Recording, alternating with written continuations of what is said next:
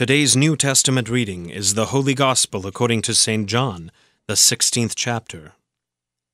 So some of his disciples said one to another, "What is this that he says to us, 'A little while and you will not see me,' and again a little while and you will see me, and because I am going to the Father?"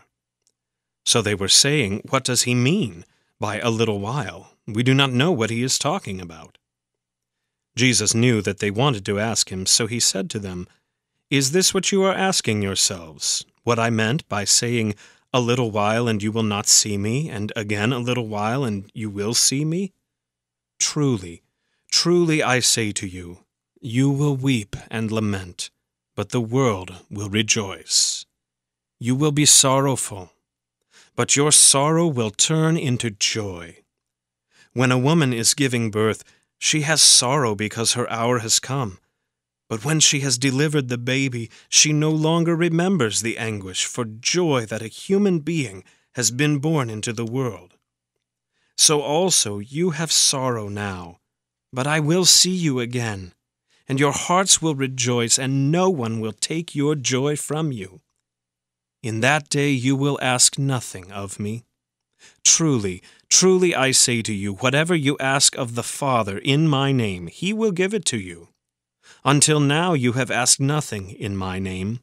Ask, and you will receive, that your joy may be full. I have said these things to you in figures of speech. The hour is coming when I will no longer speak to you in figures of speech, but will tell you plainly about the Father. In that day you will ask in my name. And I do not say to you that I will ask the Father on your behalf, for the Father himself loves you, because you have loved me and have believed that I came from God. I came from the Father and have come into the world, and now I am leaving the world and going to the Father." His disciples said, "Now you are speaking plainly and not using figurative speech. Now we know that you know all things and do not need anyone to question you. This is why we believe that you came from God." Jesus answered him, "Do you now believe? Behold, the hour is coming.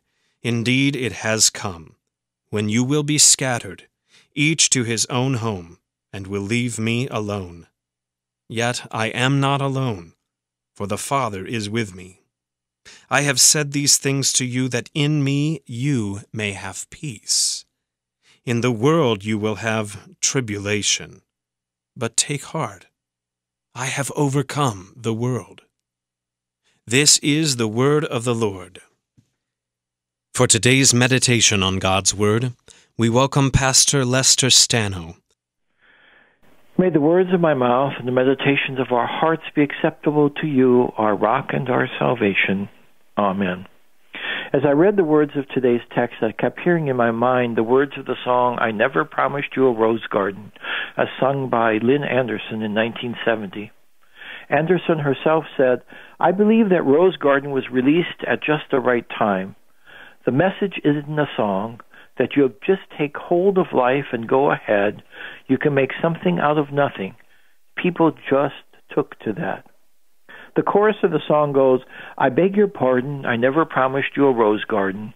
Along with the sunshine, there's got to be a little rain sometime." Our text states in verses 19 to 22, Jesus knew what they wanted to ask him, so he said to them, "Is this what you are asking yourselves? What I meant by saying, 'A little while and you will not see me, and again a little while and you will see me'? Truly I say to you, you will weep and lament, but the world will rejoice. You will be sorrowful, but your sorrow will be turned to joy. A woman giving birth to a child has pain because her time has come. But when her baby is born, she forgets the anguish because of her joy that a child is born into the world. So you have sorrow now, but I will see you again, and no one will take your joy from you. I beg your pardon. I promised you a rose garden. Along with the sunshine, there's gotta be a little rain." The disciples have heard about the promised counselor, the Spirit of truth, but they cannot comprehend what is yet to come. The days ahead will tear them apart.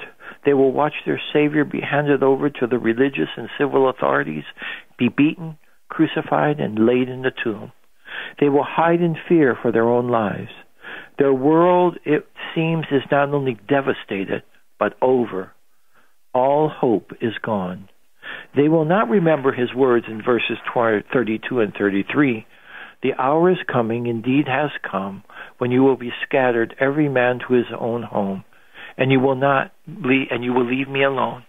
Yet I am not alone, for the Father is with me. I have said this to you that you may have peace.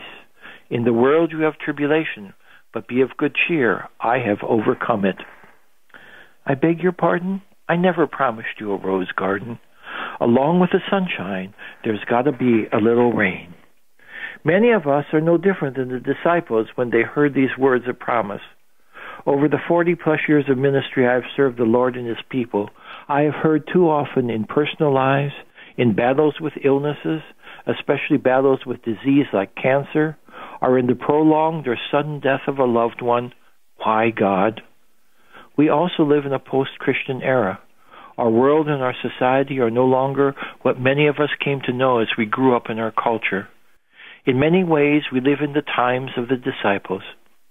Oh, yes, we have many more sophisticated blessings and technology in our medical and in our world that we live in. And many of those were even unheard of in the last century. But what Jesus said to his disciples, he says to us again, you will weep and lament, but the world will rejoice. Could it be that we have lost the vision of what Jesus was warning his disciples then and now? That life as one of his followers was never meant to be easy? We read in 1 Peter 5:8, be sober, be watchful. Your adversary, the devil, prowls like a roaring lion, seeking someone to devour. He was on the prowl with the disciples and still is with us. I firmly believe that the disciples thought they had made it. They had found the one, and life was now set. They did not sign up for a cross. What makes us think we are any better? Long ago, I was reminded by a faithful Christian that when moments occur that we leave us speechless and many times asking why, the real question we need to ask is, why not? I beg your pardon, I never promised you a rose garden. Along with the sunshine, there's got to be a little rain. Our challenge in our personal lives, as well as the society and world we live in and have our being, with all their imperfectness and anger against God and his word, is for us to remain calm and steadfast. Instead of trying to justify our personal trials or change the world and society into the misconception of the disciples, a kingdom established here without any trials or tribulations, we need to hear Jesus' loving words to take up our cross and follow him. It's true. He never promised a rose garden, but he has promised us that he will hear us, be with us, and give us, through the Holy Spirit, that peace which is beyond all human understanding. Hear him again. In the world you will have tribulation, but be of good cheer. I have overcome the world. Amen.